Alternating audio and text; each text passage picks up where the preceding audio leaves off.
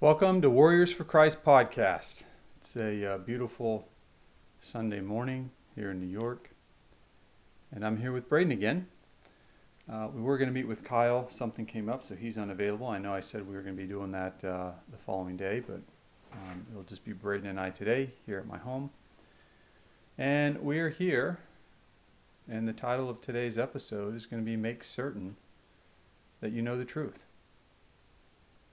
And I'm going to share a discussion that I had with two young men who are members of the Church of Latter-day Saints, and commonly referred to as Mormons. And the conversation I had with them really is pertinent to everybody. To many of the people, if you say that you believe in the Bible, well, there's many different faiths that say they believe in the Bible. But God's going to say, I don't know you. Why? Well, today I plan on sharing the conversation that I had with those two young men. And I'll start by this. This isn't about me trying to make people just randomly believe in something. It's pointing you to God, to Scripture, to His Word. We must believe what God says is the truth. We must make certain that we know the truth. I don't question your desire to know God. These two men that I met with, I could see they had a deep desire to know God. They were committing their time and their resources because they wanted to tell other people about God and the zeal that they had for their God. This has nothing to do with their desire or their zeal or their passion. What it comes down to is, do they fully have the truth? So with that, let us open in prayer, and we'll get started. Father, I thank you for another opportunity. Father, I thank you for all people, all men and women, children who are willing to come and to listen, to examine your word, to challenge and to make sure that all that they have been taught is the truth. And if not, Father, that you, O God, would convict them. You would teach them and show them in your word what is correct and what isn't of you. Father, I thank you for the time. Bless those who hear. Let them be edified, O God, by your word. I pray this in Jesus' name. Amen.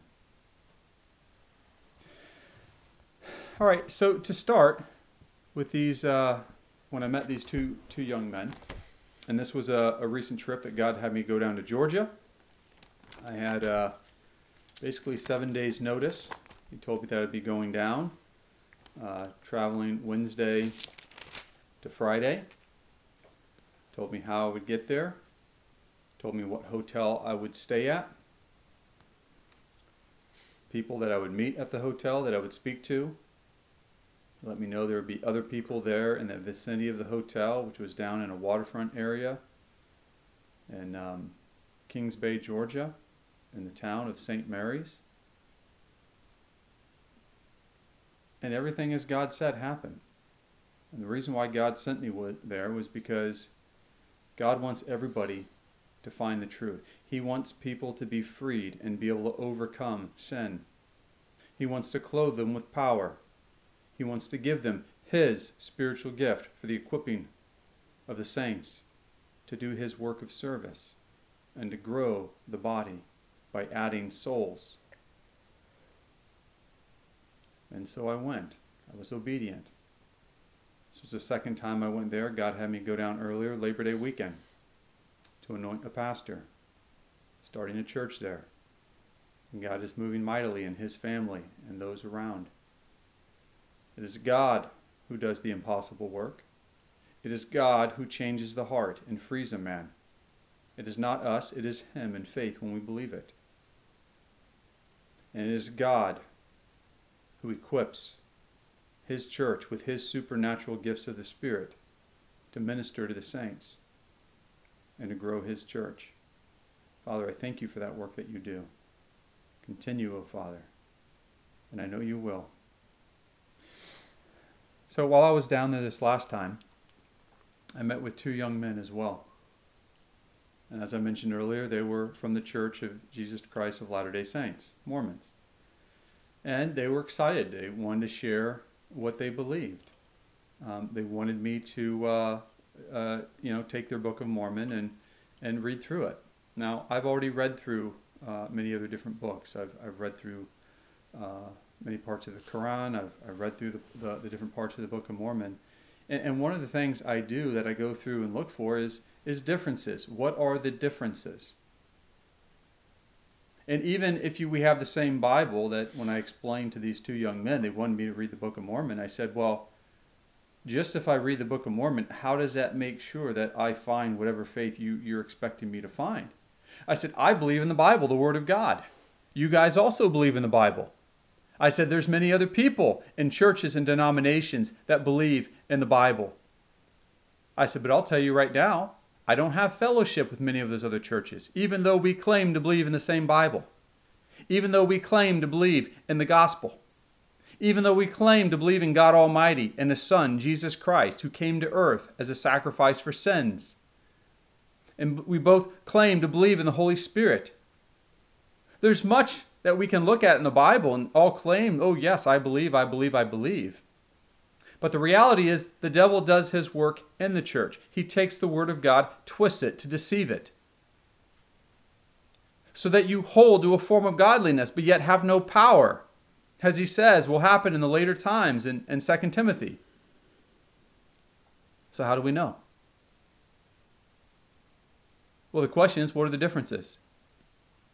Have we identified those areas where the devil is trying to create division? And do we understand, and have we gone to God's Word to make sure we understand those differences? So with those two young men, I said, if you think I have erred in my faith, then what you need to point me to is, what are the differences? If the devil has deceived me in an understanding of the Word of God, then you need to point out, where am I deceived? And then show and instruct me in the Word of God. I said, otherwise, what's to say I don't read your book and have the same folly that I have with the Bible? And I just continue to perpetuate a false belief. So with that, we started going through a couple topics and seeking to understand. I asked them. I said, well, let's start with sin. What does God say is a sin? And do you believe that sin separates us from God? Now, they believe, as I'm sure many of you who are listening will agree, yes, sin separates us from God. But yet, there's also a belief that people think that, well, Jesus died for the penalty of my sin, but not to completely free me from my sin, that I'm always going to continue to struggle with sin and be a sinner. Now, see, there's a difference. Also, understanding what sin is. If I were to ask everyone here, and I asked these two young men, I said, if you have a neighbor and he goes and he murders the people around him, every week he commits murder,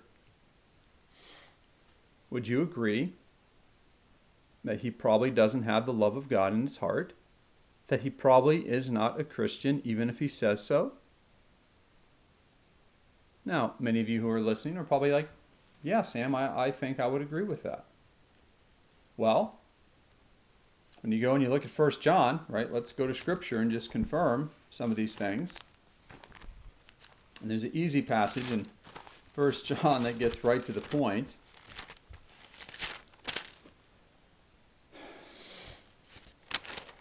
In 1 John chapter 3, verse 11 through verse 15, Braden, what does that say?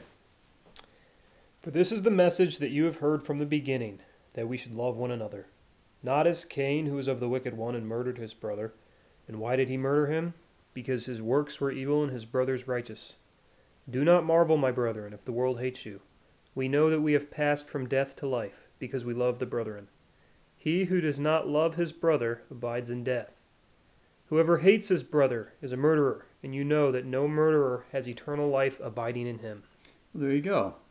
You see, if you have hate for your brother, well, God says you do not have eternal life abiding in you. It doesn't matter what you think or what you say. You see, what you realize is sin all starts in the heart, in the thought. If you have the thought, you're already guilty. Now, some of you are like, oh, well, yes, I struggle with sins, but I'm not murdering people. Well, in whose eyes? Do you not understand how much God hates sin? Do you not understand that sin is in the heart?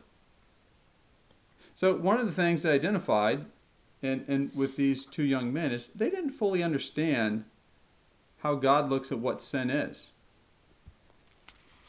Let's go look at some examples of what Jesus did. I know I've taught on this in the past in different episodes, but I want to highlight it today again. In Matthew, we'll start with Matthew first. I want to look at two passages in Matthew. I think one of them is in Matthew chapter 12, and one's in chapter 15. We'll just go there and I'll find it. So in Matthew chapter 12, Jesus, speaking to the Pharisees and the Sadducees,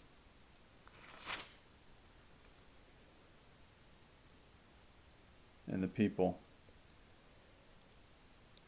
in verse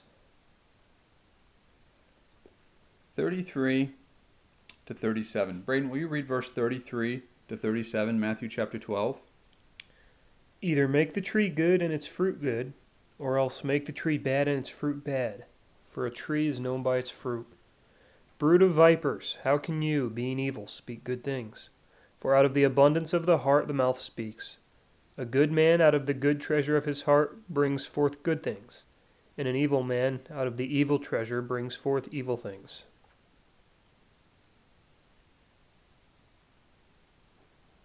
Yep. Go and read all the way to 37. But I say to you that for every idle word men may speak, they will give account of it in the judgment day. For by your words you will be justified, and by your words you will be condemned. So he's saying you got to make the tree either good or bad. The tree is going to be known by its fruit. You see, the mouth speaks that which comes out of the heart. It is the heart. It is the heart of man that God looks at. He will judge the thoughts and intentions of our heart. The thoughts of your heart will come out in your words. It's more than just the words. It's the thoughts. But let's just look at the words for a second. Since we're on words, let's go to James, chapter 1. I believe it's verse 26. I want to point out a couple things there. We just talked about hating your brother, and Jesus is going to have more to say about that. But in James, it's taking me a little bit longer to flip there. James chapter 1, verse 26 to verse 27. Braden, please read that. If anyone among you thinks he is religious, and does not bridle his tongue, but deceives his own heart, this one's religion is useless. Pure and undefiled religion before God and the Father is this, to visit orphans and widows in their trouble, and to keep oneself unstained from the world. So the question is, do we have undefiled religion? You see, a defiled religion, a religion that is worthless, it's somebody who cannot bridle their tongue. God says the deception is in the heart. You see, it gets back to that heart. What are the thoughts and intentions in your heart? You can't bridle your tongue? Don't deceive yourself, please. Do not. Do you believe that God can change you? I'm not talking about somebody who can bridle their tongue through trying. You see, I used to always have to try to bridle my tongue, and I did a pretty good job at it outwardly. But my thoughts were unbridled. What we're going to find out is it gets all the way back to your thoughts. The question is, can you keep yourself unstained by the world? It's not a work of man. The question is whether or not you have the proof of faith. We covered this in the book of James. First episode we ever did a couple years ago. But since we're here in chapter 1, I want to point out another thing about the anger of man. And in chapter 1, verse 19 to 21, we're going to find out that God doesn't expect us to have an anger of man. We're going to find out that it cannot work the righteousness of God. And then he's going to tell us what the problem is. Something has to be removed from your life, and you must receive something that you haven't yet received. What is that in verse 19 to 21? So then, my beloved brethren, let every man be swift to hear, slow to speak, slow to wrath, for the wrath of man does not produce the righteousness of God. Therefore lay aside all filthiness and overflow of wickedness, and receive with meekness the implanted word, which is able to save your souls. And that's a command to receive the word implanted, which is able to save your souls. Because somebody that struggles with the anger of man, well, they cannot work the righteousness of God. The problem is their heart. They haven't received the word implanted. He then commands them in verse 22 to become doers of the word and not hearers who deceive themselves, because this person has deceived themselves. Now, back to Matthew. We need to look more at this heart and what really is sin as Jesus defined sin. Well, in Matthew chapter 15, Jesus rebukes the people. The scribes and Pharisees came to Jesus because they didn't wash their hands when they ate bread. You find that in verses 1 and 2. So then Jesus kind of flips the table on them. Says that they really don't keep the word of God, but they follow their traditions. He calls them a hypocrite. He acknowledges that they seek to serve God. He acknowledges that they seek to honor God. But Jesus, in calling them hypocrites, what does he say the problem lies, Braden? In verse 8 and verse 9. These people draw near to me with their mouth and honor me with their lips, and their heart is far from me.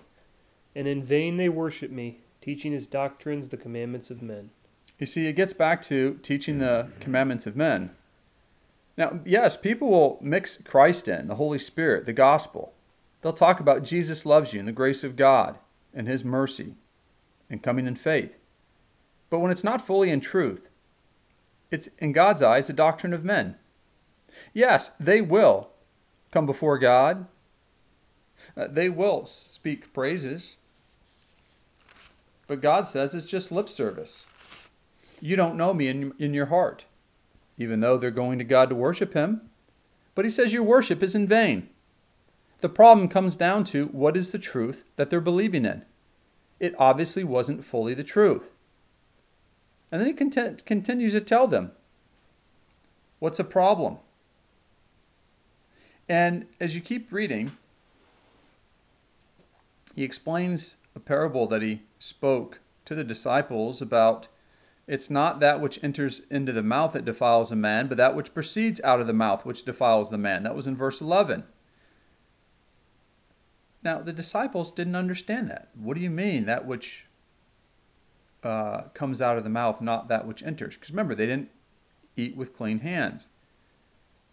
So, Jesus explains to the disciples who were lacking understanding. And what did he say in verse 16 to verse 20? So Jesus said, "Are you also still without understanding? Do you not yet understand that whatever enters the mouth goes into the stomach and is eliminated? But those things which proceed out of the mouth come from the heart, and they defile a man. For out of the heart proceed evil thoughts, murders, adulteries, fornications, thefts, false witness, blasphemies. These are the things which defile a man. But to eat with unwashed hands does not defile a man." You see, it's the evil thoughts. It's the evil thoughts that defile a man. It's not the outward action. It's the fact that you have the thought. Just the thought, because from that heart, from that thought, will come the actions. Will come the words out of your mouth. Will come the other things. In the eyes of man, one man curses another.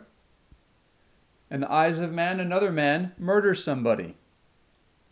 But it all came from the same hearts of anger and hate.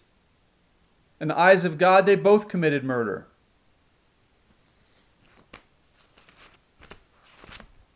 want to look to Mark. In Mark chapter 7.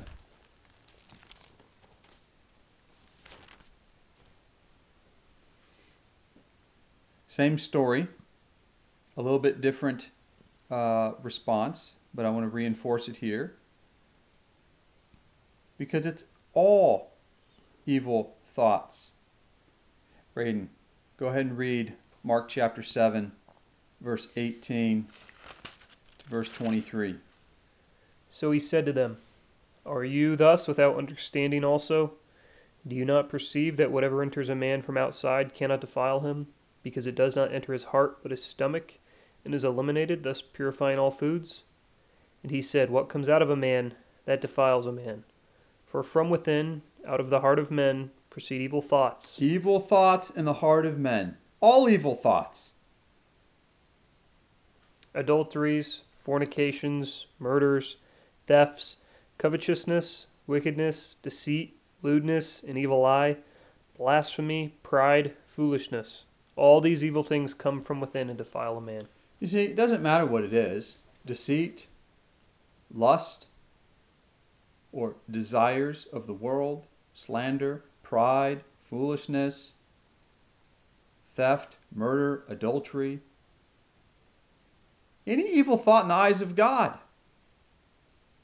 That is what defiles a man. In Luke chapter 6. Let's turn over to Luke chapter 6.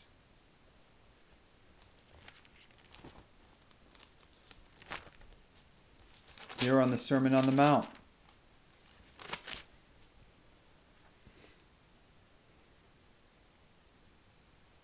On the Sermon on the Mount, in Luke chapter 6, Braden, if you read verse 43 to verse 47. For a good tree does not bear bad fruit, nor does a bad tree bear good fruit. For every tree is known by its own fruit. For men do not gather figs from thorns, nor do they gather grapes from a bramble bush. A good man out of the good treasure of his heart brings forth good, and an evil man out of the evil treasure of his heart brings forth evil. For out of the abundance of the heart his mouth speaks. But why do you call me, Lord, Lord, and do not do the things which I say? Whoever comes to me and hears my sayings and does them, I will show you whom he is like. And then he goes and he talks about the house built on the sand or built on the firm foundation. You see, if you cannot do the will of God, you continue to struggle with the bad fruit. A tree does not produce both kinds of fruit. Now, this passage here, if you were to take it and insert into Matthew chapter 7, you get the additional expansion of the teaching. You know, sometimes you don't have one book that records all the teachings at one time, but this was part of it. Jesus later goes on to this people who was seeking him, a people who was calling him Lord, a people who served in the church, even did miracles, evangelized, prophesied. You know what he says to them? Depart from me, I don't know you. Why? Because it says they continued in their iniquity and sin. They still were the bad tree. They still had evil thoughts. They couldn't overcome. It is God that gives us a new heart and a new mind. He purifies our thoughts. Go read about what God does through the blood of Jesus in Hebrews, chapter 8, 9, and 10. We did episodes on each of those chapters. Has your conscience been cleansed from dead works to serve the living God? Has it been sprinkled clean? It's like what Peter says in 1 Peter chapter 3, towards the end of the chapter, when he says, just as in the days of Noah, when he brought 8 people safely through the waters, he says, corresponding to that, baptism is now saving you. Not the removal of dirt from the flesh and outward washing, but it's an appeal to God for the good or the new conscience, that new heart. If you do not receive it, a work of God that only he can do, you're always going to continue to struggle with sin, and you're going to not be able to overcome. going back and looking at the Sermon on the Mount. In Matthew, when Jesus, again, speaking about the heart and the thoughts. In Matthew chapter 5.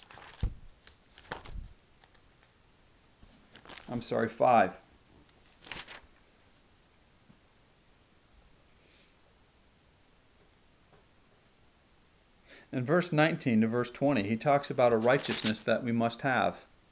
A righteousness that must pass that of the scribes and the Pharisees. You see, the scribes and the Pharisees looked at the outward sin. They looked only at the 10 Commandments, primarily. But yet Jesus said something must be greater. It's because God doesn't look at the outward, he looks at the heart, the thoughts and intentions of the heart. What does he say in verse 19 and verse 20? Whoever therefore breaks one of the least of these commandments, and teaches men so, shall be called least in the kingdom of heaven. But whoever does and teaches them, he shall be called great in the kingdom of heaven. For I say to you, that unless your righteousness exceeds the righteousness of the scribes and Pharisees, you will by no means enter the kingdom of heaven. Now you may be thinking, what does he mean by exceeding the righteousness of the scribes and the Pharisees? Well, the Pharisees had an outward righteous. They weren't committing murder. They weren't stealing. They weren't going and committing adultery. But the problem is, as we just read earlier, God looks at the thought of the heart. So Jesus explains. He explains what the Pharisees lived to. And all these things that I'm speaking, this is what I spoke to these two young men. So in verse 21 to verse 22, Jesus points out how the Pharisees understood murder, but then he says how God looks at it. You have heard that it was said to those of old, you shall not murder, and whoever murders will be in danger of the judgment. But I say to you that whoever is angry with his brother without a cause shall be in danger of the judgment. And whoever says to his brother, Raca, shall be in danger of the council. But whoever says, you fool, shall be in danger of hellfire. That's right. Because God looks at the intentions of the heart. It's all the heart. What about adultery in verse 27 to 28? You have heard that it was said to those of old, you shall not commit adultery. But I say to you that whoever looks at a woman to lust for her has already committed adultery with her in his heart. Wow, God's pretty serious about this sin problem, not just outward, but even of the thought. You see, at the end, it's so significant, God doesn't want your whole body to be thrown into hell, to the point it'd be better to go around lame. What's verse 28 and 29 say? Or 28 to 30? I'm sorry, 29 If your to right 30. eye causes you to sin, pluck it out and cast it from you. For it is more profitable for you that one of your members perish than for your whole body to be cast into hell. And if your right hand causes you to sin, cut it off and cast it from you. For it is more profitable for you that one of your members perish than for your whole body to be cast into hell. That's right. That's right. One last thing I want to look at with sin, and I want to transition to what is love, because as I was meeting with these two young men, I went through and said, the key is, what are the differences between your faith, and I'll tell you the differences between my faith.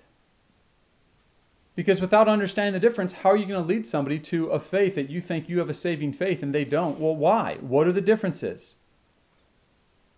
Now, the first thing, actually, and I should back up, the first thing these two young Mormons tried to explain to me is, well, but I need you to read the Book of Mormon because it's different, because it says something different. You know, most Christians, they don't believe in the one true God. They believe in this Trinitarian, this non-monotheistic God, but there's three gods in one. And I said, well, I don't believe in that. Now, for those that are listening, I just did an episode of the Trinity. I go through and speak what God says is true, and I expose the lies of the devil and the lies that's being propagated by many of the churches who are twisting and distorting the Word of God. So I told these two young men, I said, I don't believe in that. I don't need to go to a different book. I said, this goes back to the point. There's many people who call themselves Christians and believe in the same Bible that I believe in, and yet they propagate this Trinity definition that you will not find in Scripture. I said, I don't need to go to another book. I can find it right here. I'll show you. And I went through and I covered some of those passages and how people are confused and deceived. So then I asked him, I said, so what other difference do you think it is between our belief and your belief? And they didn't really have that much to say. And that's when I said, well, let's start with sin. How do you define sin? And I just explained, everybody here just heard, I went through some scripture, I'm not done. And then I went into love. What is love? There's a difference how the world defines love in many of these Christian churches versus how God defines love. I'm going to point out the differences. You must ask yourself, are you believing in the truth, or do you have a lie mixed into your knowledge of God? With respect to sin, back to James. I want to point out another passage from James.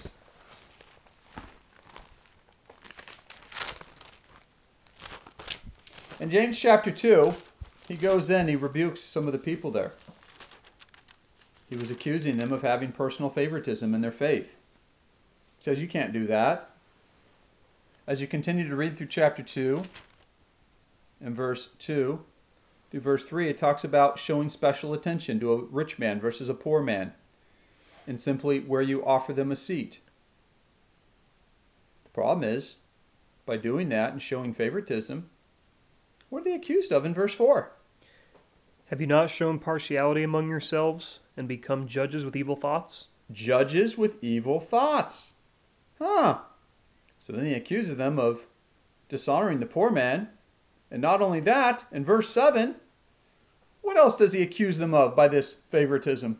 Do they not blaspheme that noble name by which you are called? They blaspheme the name of Christ by having those evil thoughts and then showing favoritism. But it all started with the evil thought. God judges the thoughts and intentions of the heart before you even do anything in it. The problem is we were supposed to be fulfilling something. What were we supposed to be fulfilling in verse 8? If you really fulfill the royal law according to the scripture, you shall love your neighbor as yourself, you do well. But if you show partiality, you commit sin, and are convicted by the law as transgressors. So we're supposed to be fulfilling the royal law. Love your neighbor as yourself, then you're doing well. Now, for those who may not understand, you see, to love your neighbor as yourself, the way God defines it, and we'll go to that here shortly, it's you no longer sin against your neighbor. You don't commit sin. You don't commit sin in your thoughts. Well, these people were committing sin of partiality. The problem is it doesn't matter what sin you do. If you sin, and you have sin, and you can't overcome it, it's proof that sin still dwells within you. That wretched man in Romans chapter 7. We did an episode on that man. But yeah, the churches are lying to people and saying that's the normal Christian life, not understanding that God was contrasting the wretched man versus the blessed man. And people don't pick up on those contrasts because they're still the wretched man. And so, of course, that wretched man must be a Christian because they're a Christian, so they distort the word of God. So here, as he continues to say in verse 9, is partiality sin? But if you show partiality, you commit sin, and are convicted by the law as transgressors. You see, if you commit sin, you're guilty under the law as a transgressor. There's only one way to escape the law, and that's through the grace of God to be freed from sin. That's how you escape it.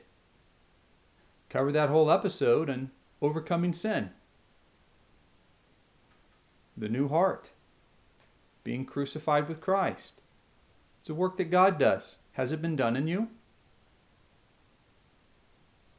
If you show partiality, you're committing sin and convicted by the law as a transgressor.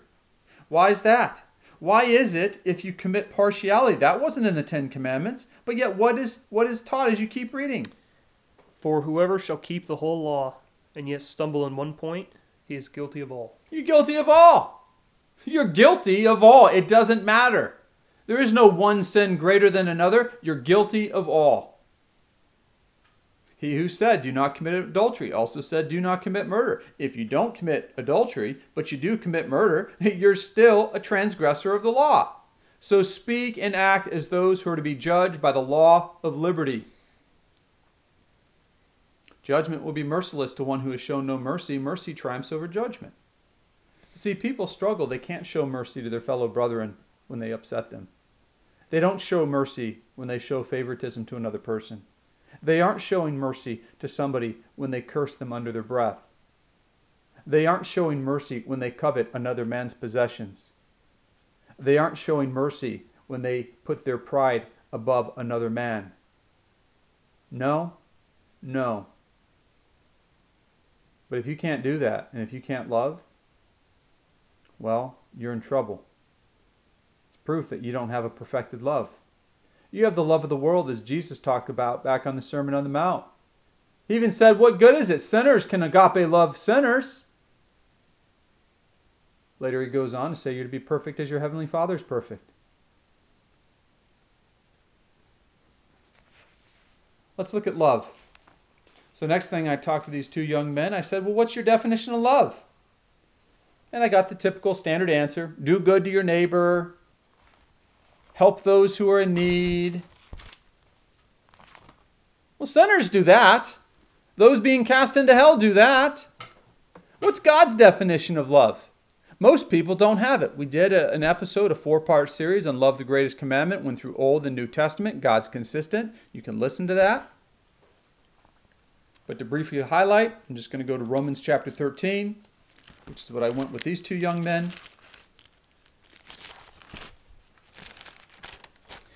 And everyone who's listening, if there's stuff that I'm covering that you have not heard before, it should cause you alarm. Because this is how the devil works. Don't understand the full truth, so he can keep you in darkness so you don't come to the full power of the Almighty God in this current life. Romans chapter 13. Read verse 8 through verse 10. Owe no one anything except to love one another, for he who loves another has fulfilled the law. For the commandments, you shall not commit adultery, you shall not murder, you shall not steal, you shall not bear false witness, you shall not covet, and if there is any other commandment, all are summed up in this saying, namely, you shall love your neighbor as yourself. Love does no harm to a neighbor, therefore love is the fulfillment of the law. Love does no wrong to a neighbor. That is why love fulfills the law. It doesn't sin against the neighbor anymore. You see, if you're still struggling with sin, if you have thoughts of sin, you're sinning against your neighbor. You're the defiled tree. You haven't been cleansed from all sin, which was the promise when you come in faith to Christ. Unless you didn't have that faith. Did you know God does not honor a faith that's not aligned with what he wants to do? You can't come to God in a faith that's of a lie and expect God to honor that. He won't. Why do you think it is that you have no power and you cannot overcome even though you desperately want to? Why is it when you continue to pray to God and ask him to help you overcome the sin in your life, you continue to struggle? I know it's not because you don't want to. It's not because you aren't trying. Because trying can never do it. That's works of the law. God has already said no man will be justified by works of the law. The question is, have you come in faith and received the power so that God's power can do the work in you to allow you to overcome?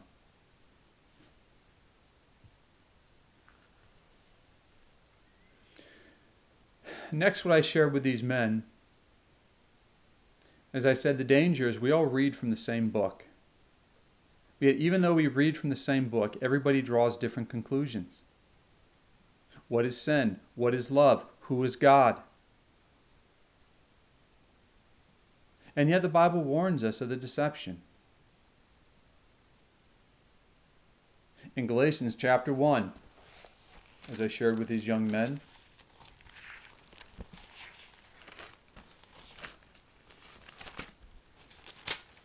Paul, speaking to the Galatian church, and these people, many of them had received the Spirit of God and were turning away after they had received the Spirit of God.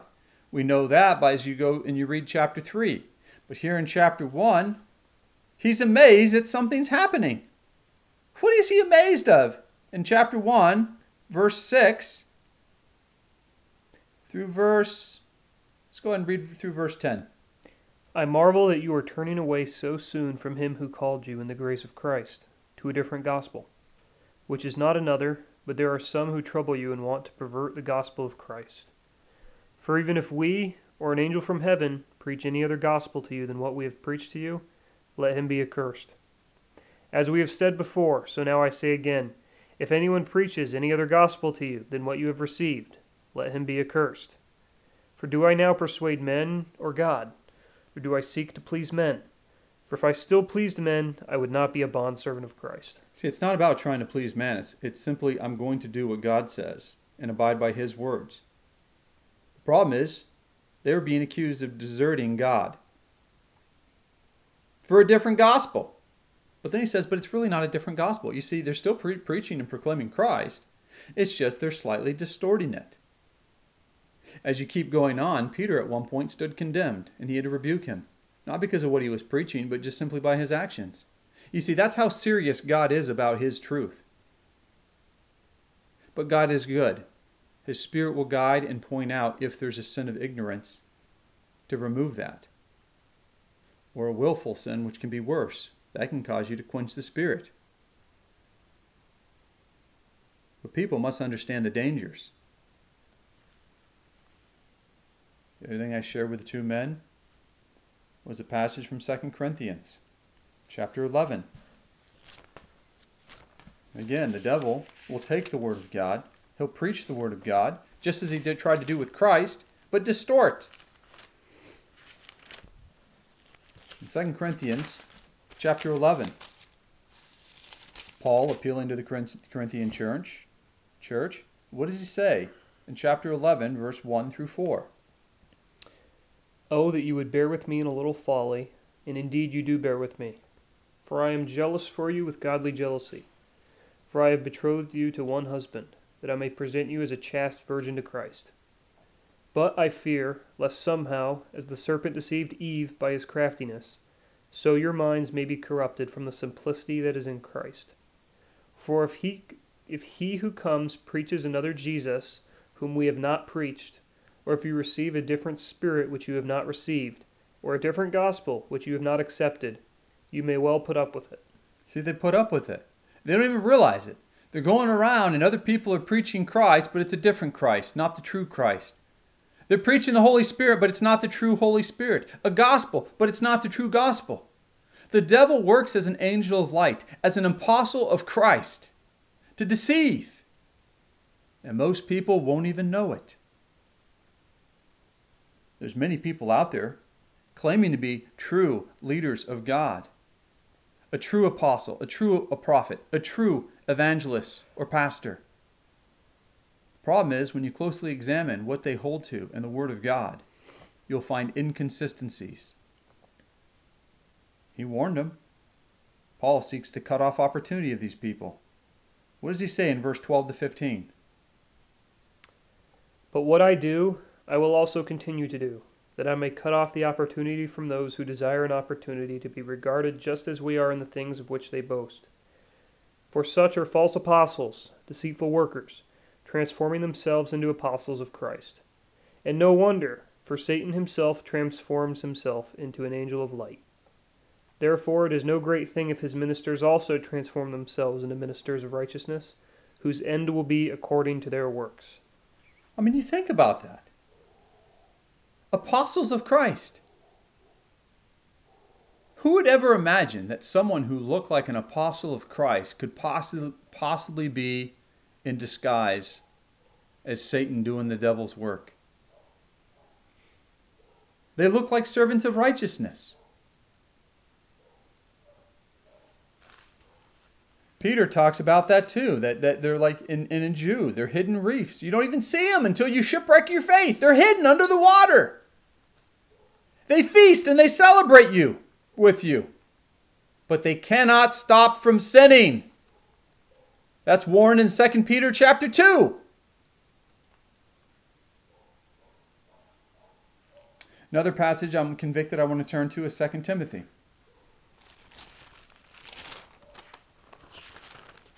These were all the things that God convicted me to share with these men. And God's faithful. He's convicted me in walking through the conversation because he knows that I'm just a man. I can't remember everything. Thank you, Father. In 2 Timothy,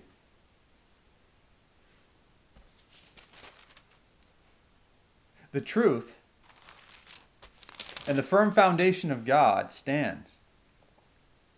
What is this firm foundation of God? And 2 Timothy chapter 2, verse 19. The Lord knows those who are his, and let everyone who names the name of Christ depart from iniquity. We are to depart from iniquity. We aren't to continue in sin. We're to depart from it. Now, it's not us trying. It's whether or not God does the work. This is the firm foundation of God. The question is, have you been sanctified? What does he say about those who are sanctified as you keep reading, verse 20 to 21? But in a great house there are not only vessels of gold and silver, but also of wood and clay, some for honor and some for dishonor. How do you become a vessel for honor? Therefore, if anyone cleanses himself from the latter... Oh, from the latter, all iniquity. You have to be cleansed from all iniquity. That's the other thing that Jesus promised to do that's not being taught. You have to be cleansed from all iniquity. That's the firm foundation of God. Then you'll be what?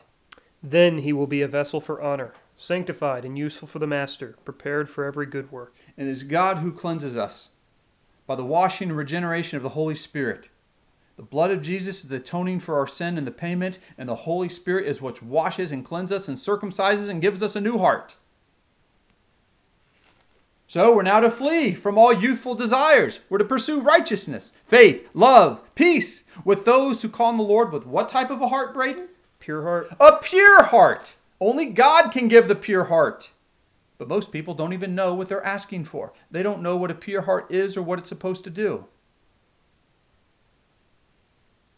The Lord's bondservant must not be quarrelsome, but be kind to all, able to teach, patient with wrong, with gentleness, correcting those who are in opposition, if perhaps God might do what for them, Braden? Grant them repentance so that they may know the truth. Grant them repentance so that they might know the truth. Because until you're granted repentance and know the truth and come to the firm foundation of God, what are you still doing? Verse 26. That they may come to their senses and escape the snare of the devil, having been taken captive by him to do his will. You see, people, to do sin is to do the work of the devil. Do you not remember what's said in 1 John chapter 3? In 1 John chapter 3, it's pretty clear.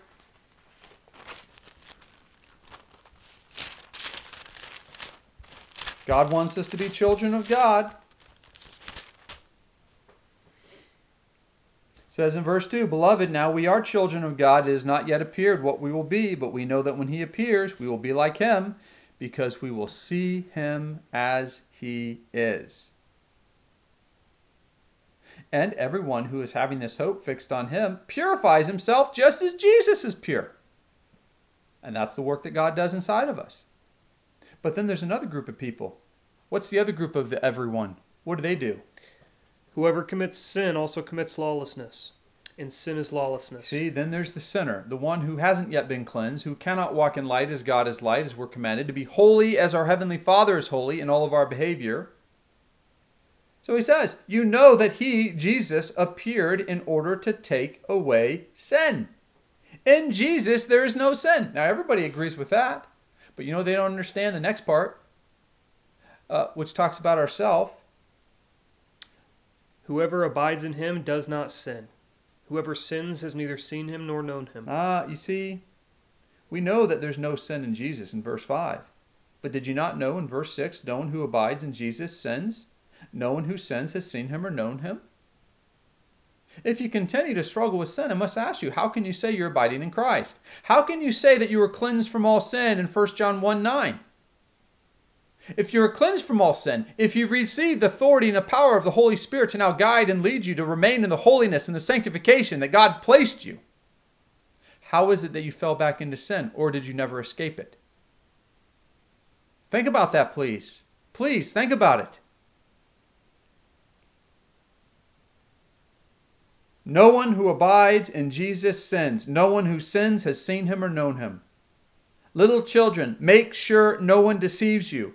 The one who commits righteousness and practices righteousness is righteous as Jesus is righteous. But the one who commits sin is of the devil, because the devil has sinned from the beginning. But the Son of God appeared for this purpose. To do what? Destroy the works of the devil. Destroy the works of the devil. No one who has been born of God commits sin, because God's seed abides in him. That's the Holy Spirit. He cannot sin because he has been born of God. Have you been born of God, you who are listening? Braden, I know you've been born of God. I mean, what do you have to say to someone who says, Braden, there's no way you can just be free of sin? I mean, that just seems impossible. I think I would have to say read 1 John. Well, what have you experienced in your life? Do you see a difference between, I mean, you just received a new heart and a new spirit. It's a complete difference. Did it happen over a couple days, couple weeks? It happened instantly. Instantly. And this instantly happened. Like, where did the sin start? Where would the sin struggles always start in you before? Always in the mind. Always in the mind, these thoughts. And then you would have to struggle outwardly to try to suppress them and seek to honor God and confess your sins when you would sin, but you didn't realize that the sin was already in the thought. But when you finally came to the truth, God removed all the thoughts. Isn't it an easy life? So easy.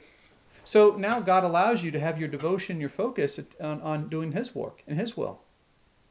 No longer the will of the devil and of the sin nature that used to live in you before it was crucified and put to death. This is what people don't understand, son, which I can call you my brother now. They don't understand. But you who are listening, this is my desire for you. This is why I went to Georgia. I've gone there twice now. Because there are people there who need to hear the truth. People there who have been baptized. People who are now living in power. Free from sin. They've been granted gifts of God to now serve in the kingdom as God's Spirit leads them as one body, united. God is a God of power, people, not weakness. He's a God that wants to bless and overcome. Back to 2 Timothy.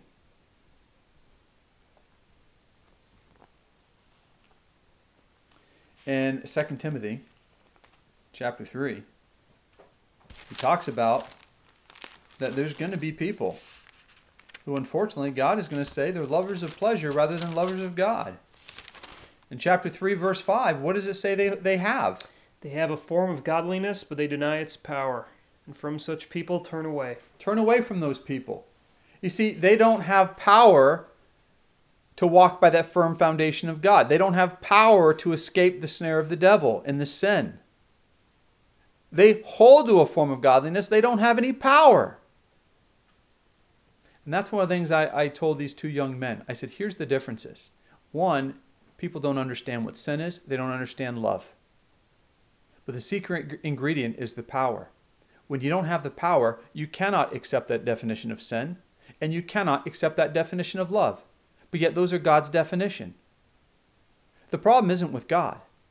The problem is with mankind who refuses to accept the truth of God.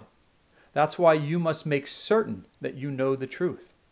And you must make certain you understand the differences and you can reconcile them in Scripture. Now, if you have questions, please email us. I can answer the questions through email. We can reach out and talk. We have many different people. If you're a woman, we can connect you with several women that we have that you can speak with to understand. There's women that do not have believing spouses. There's those that do. So, we can help whatever struggle that you're going through, as well as women who recently came to the truth and others who have been in the truth for a while. So whatever you need, right, we can connect you, as well as other men. There's other men. You don't have to speak with me. You can speak with other people. If you're a young man and you want to speak with Braden, Braden's 21 years old, we can put you in touch with Braden.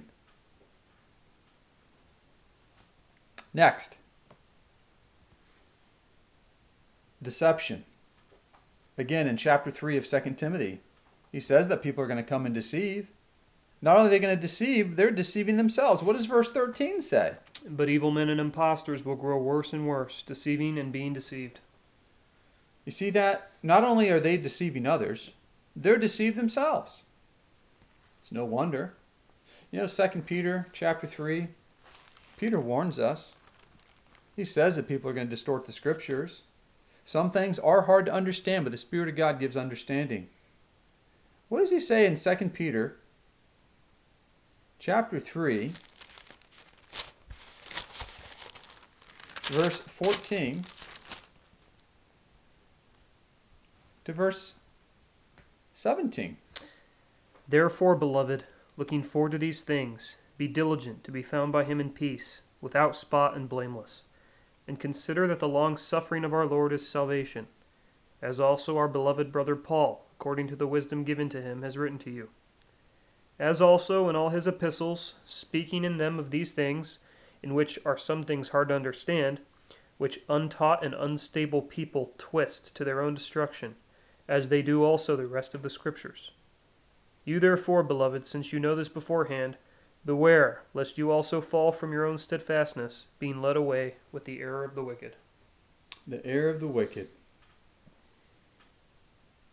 You see, we are to be found by God in peace, spotless and blameless, as we live a holy life before Him, not by our power, by the power of God in us. And there are many who will speak of these things, but the untaught and the unstable are distorting the truth, as they do all the rest of Scripture, to their own destruction.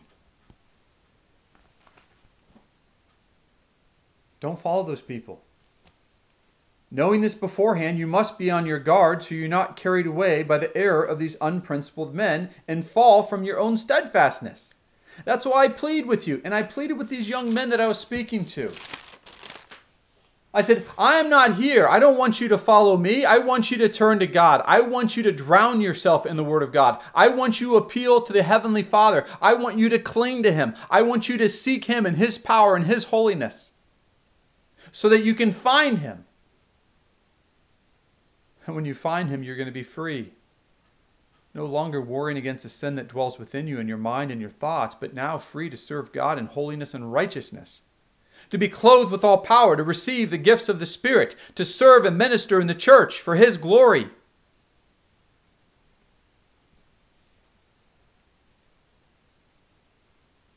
So with that, it comes down to the end. As I pointed out to these young men, I said the biggest significance, because they agree that sin is wrong, they agree that we should love. Their big beef about the Trinity, well, that was put to death. I said, I don't believe in that. I believe what God says about Himself and His Son. That's what I believe, the Word of God, not the traditions and teaching of men. I said, but the biggest issue that it comes down to with these two young men, I told them, is you guys don't have power. You're unable to live like the early church. You're unable to live and imitate Christ. I shared with them in John. I believe it's John chapter 14. Let me turn there.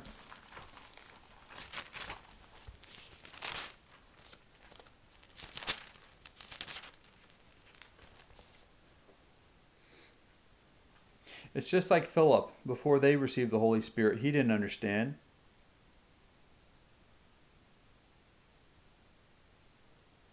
Philip said in verse 8 of chapter 14, Lord, show us the Father, and it's good for us. They didn't understand. You see, Jesus was one with the Father. The Father was one with him. If you've seen Jesus, you've seen the Father. Just like it says we're to be one with the Father and one with Christ. That Jesus taught as you keep reading in John chapter 14 and John chapter 17. So what does he say to Philip in verse 9 to verse 10? Have I been with you so long, and yet you have not known me, Philip? He who has seen me has seen the Father. So how can you say, show us the Father? Do you not believe that I am in the Father, and the Father in me? The words that I speak to you, I do not speak on my own authority, but the Father who dwells in me does the works. That's right. You see, Jesus spoke the Father's words. Jesus did the Father's works. And that's what he says. In verse 11, believe me that I am in the Father and the Father's in me. Otherwise, believe because of the works themselves. But if, son, Braden, brother, if we are to be doing the same, if we're to have the same fullness and deity that Christ had, that it tells us in Ephesians, Colossians, and 2 Peter, well, then does that surprise you? What Jesus then says in the very next verse, if he says that we also are to be one with the Father, does it then surprise you in verse 12 of what he says? Most assuredly, I say to you, He who believes in me, the works that I do, he will do also, and greater works than these he will do, because I go to my Father. And see, people don't understand that because they don't have power.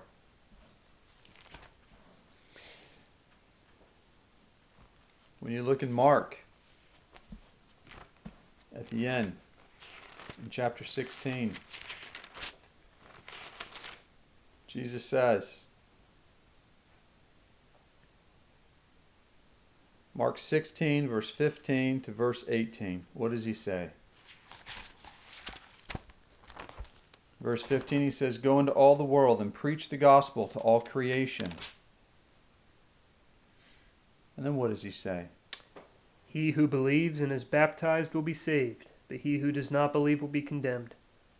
And these signs will follow those who believe. In my name they will cast out demons. They will speak with new tongues. They will take up serpents, and if they drink anything deadly, it will by no means hurt them. They will lay hands on the sick, and they will recover. And there's other places that talk about the different signs. You can read about them in Acts and what's accomplished. Those things still happen today. I can testify that those things still happen today. They are alive and well in the church. God's church, not the false church. And I also say there's warnings. So a lot of people that go around say in certain charismatic movements that if you don't speak in tongues, therefore you don't have the Holy Spirit. They look to the one event of Pentecost. The problem is what they don't understand is God does a work. He looks at the thoughts and intentions of the heart. Some people receive the Holy Spirit of God through tongues of fire coming upon them. Other people receive the Holy Spirit when they're water baptized at that moment. Some people receive it before water baptism. Some receive it after. Some people receive it through the laying on of hands. Some people receive it through a coal touching their lips in the presence of God, with what happened to Isaiah. God works in His way. He looks at the thoughts and intentions of the heart. So many people try to come up with a secret formula. They try to put God in a box. With respect to tongues, God's really clear in 2 Corinthians, I believe it's chapter 11 and also 13, when He talks about the different gifts. In tongues, He specifically says, not everyone will speak in tongues. It is God who gives the gifts as He chooses for the edification of the church. The other thing that you'll find in most people, and I feel like they, through the deception of the demons, a lot of people, they manifest tongues through their own effort. Others through the spirit of demons. It's not through the Spirit of God. How do I know? Well, the Spirit of God isn't going to lead people into disobedience, to go against God's instructions. When you look in His Word about the use of tongues and how it's being abused, and I believe it's in chapter 14.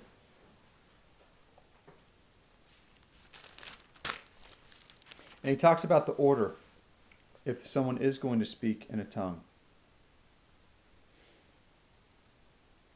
Let me just find it.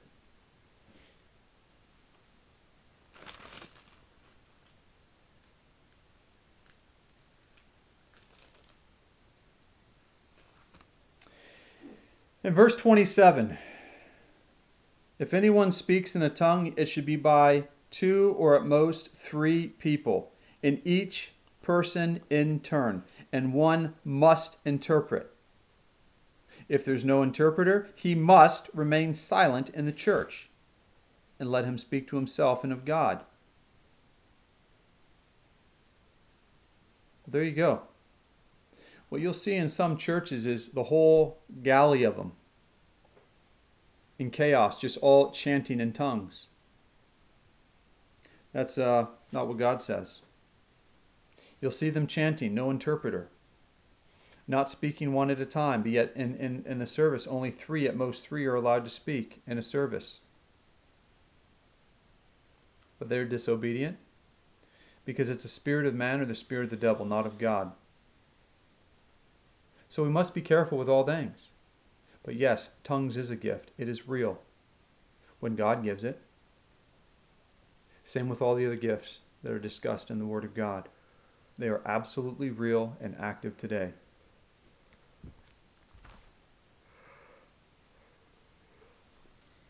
The other thing, when you look at Jesus, and when I left with these men, I said, why was Jesus able to overcome sin? Everybody agrees that he was born sinless. I said, but yet aren't we to be born again? Does it not say if we confess our sins, he is faithful and just to forgive us our sins and to cleanse us from all unrighteousness? Does it not say that the washing of the Holy Spirit cleanses us from all unrighteousness, all sin, so that we can be pure light and walk in light as our Heavenly Father's light, to be holy as God is holy? You see, Jesus had a desire of God. He came sinless. We can have a desire of God. We can be cleansed of all sin. And we can receive the same power even though we have the weakness of this body, the same body that Christ had, but yet we can overcome like he overcame. It's the whole argument that's made in Romans chapter 8. So we'll go to Romans chapter 8. I'll stop in Ephesians, and then I'll pray and we'll be done.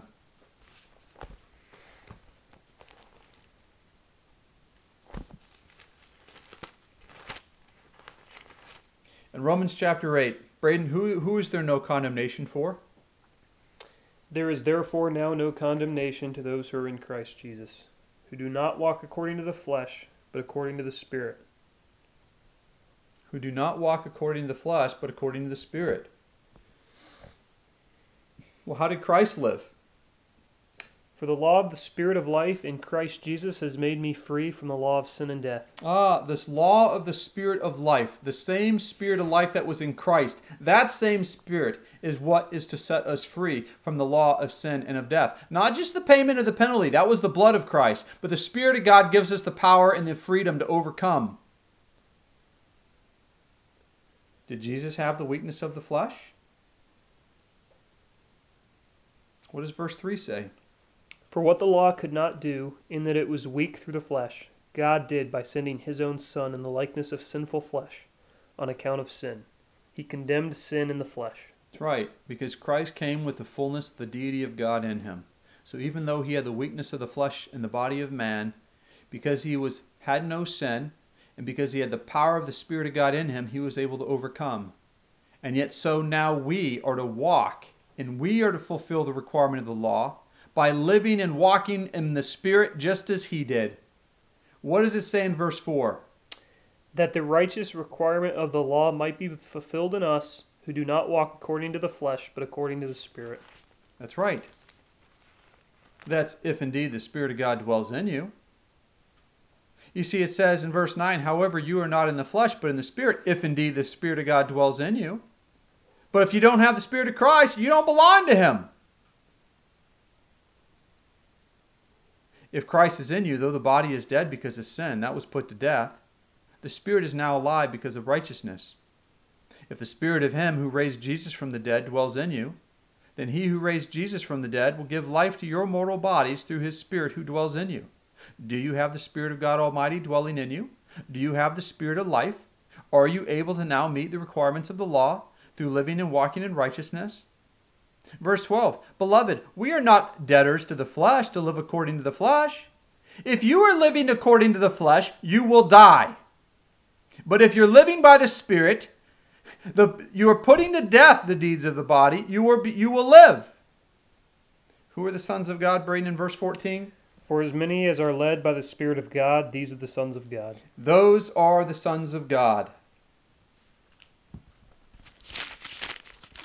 Ephesians. So my prayer for everyone listening is that you come to the knowledge of the truth. That you be added to the body of Christ in Ephesians chapter 4, verse 12. And to be added to the body of Christ, you must attain to three things. One, the unity of the faith. There's only one faith. It's what God says, not what man says. The knowledge of the Son of God, the true knowledge of the Son of God, not a fake knowledge. And to the perfect man. And in verse 13, it tells us what that perfect man is. The measure of stature which belongs to the fullness of Christ. Have you attained to that? Well, maybe if you haven't, that's why in verse 14 you're still an infant. You're still an infant in Christ, tossed here and there by waves and carried about by every wind of doctrine, by the trickery of men, by craftiness and deceitful scheming. It's because you're being deceived by the Word of God and what's true and what's not.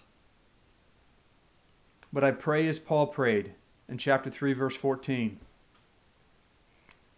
For this reason, I bow my knees before the Father, from whom every family on heaven and earth derives its name, that Almighty God would grant you according to the riches of His glory, that you might be strengthened with power through the Father's Spirit in the inner man,